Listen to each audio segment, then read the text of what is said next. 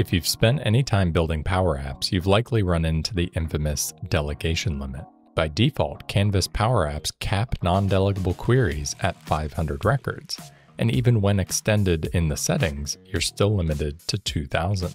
For many apps, this is perfectly fine, but for others, it can become a real challenge when you have the need to pull more than 2,000 records into your app.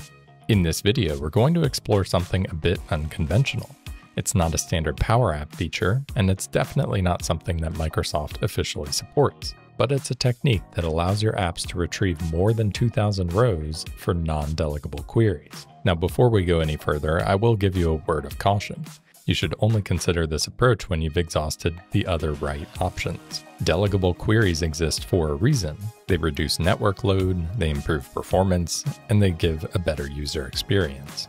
Anytime you can stay within the Power Platform's boundaries, you absolutely should.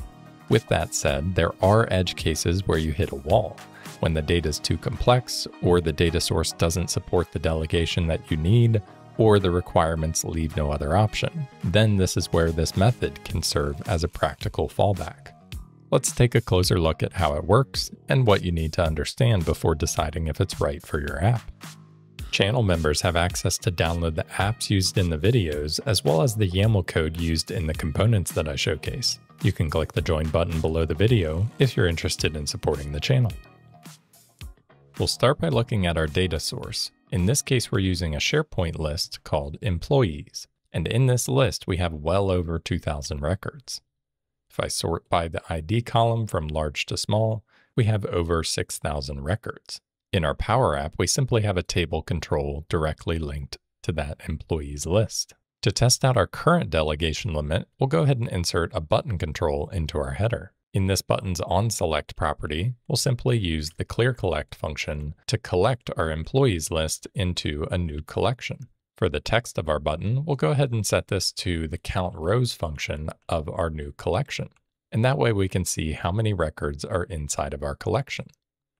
If I go ahead and select the button, we can see 500 are returned to our app.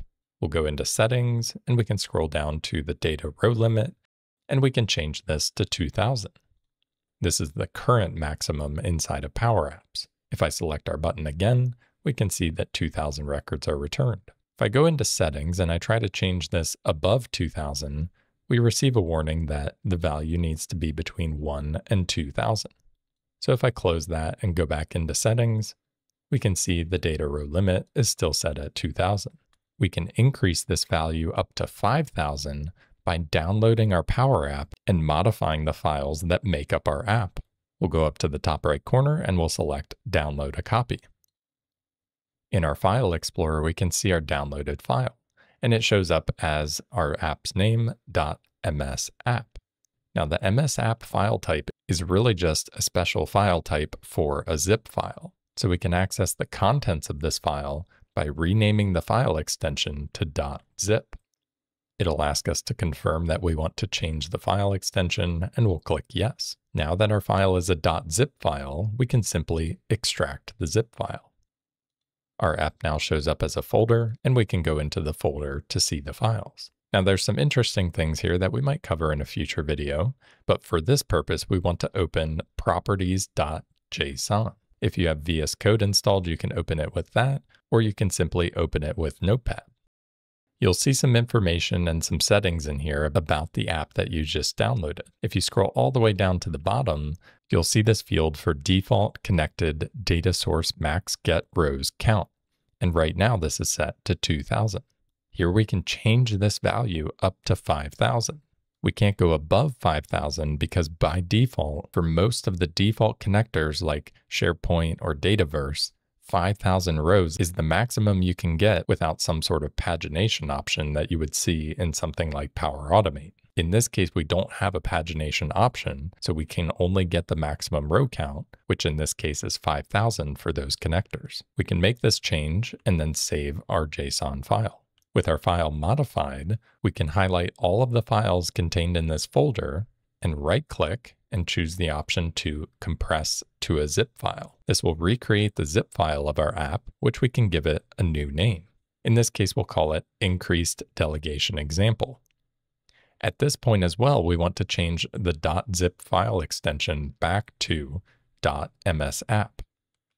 And this will repackage our files back into a file type that Power Apps can read. Back in Power Apps, we'll leave our current app and go back to the Power Apps portal. Here you'll want to navigate to the Apps section of the portal. And on this screen, you'll be given the option to import an app at the top. Here we'll select From File, and it's telling us that it's expecting a .msapp file. We'll go back into our folder that originally contained the unzipped contents of our app, and we can see our new file located here that we repackaged. And this one we called Increased Delegation Example. We'll select this and we'll choose Open. When our app opens, you can see it looks exactly the same as the app we were looking at before. The difference is when we click on our button to clear collect our employee's data source, we'll see that it doesn't return 500 or 2000, it returns 5,000 records. We'll go into the settings and we can scroll down on the General tab, and here we can see that the data row limit shows 5,000. Now before, when we manually entered a value above 2000, it prevented us from doing this and reverted the value back to 2000. In this case, since we modified the value directly in the file, it allowed us to push the limit above 2000.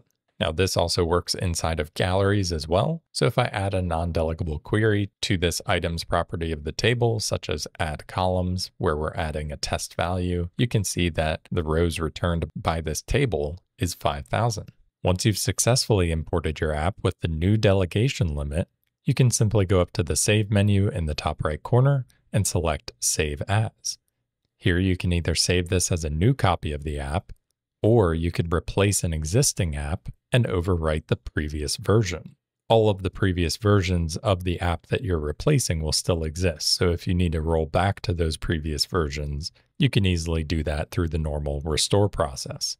Again, I want to stress that this should not be the go-to solution when you're facing delegation issues. In most cases, you're probably looking at something that needs to be reworked to accommodate a more efficient way of collecting and gathering your data inside of your Power App. But there are instances where you might be using 2 or 3 collections to collect around 5,000 rows of data, and you could combine that all into one collection using this method. Raising the limit to 5,000 doesn't solve the issue, it can just delay the problem. One thing you should do if you decide to implement this with your own data sources is to measure the performance of your app on different devices. Retrieving this many rows can certainly impact performance, especially on data sets that have many columns. In that case, you may need to use the Show Columns function to reduce the overall amount of data that you're retrieving from your data source. So again, to wrap things up, this is a fix that you can use when you've truly hit a delegation blocker. If you've optimized your data source and your queries as much as possible, and you've ruled out all other options to rework the structure of your app, then this might be a good alternative to squeeze a little bit more data out of your data sources. I'll reiterate too that this is not officially supported by Microsoft, and there's no guarantee that this workaround continues to work in the future. Microsoft has defined very clear boundaries as far as how many rows should be retrieved inside of a Power App, but if you've tried to work around delegation before, you know that you're already escaping the bounds of best practices there.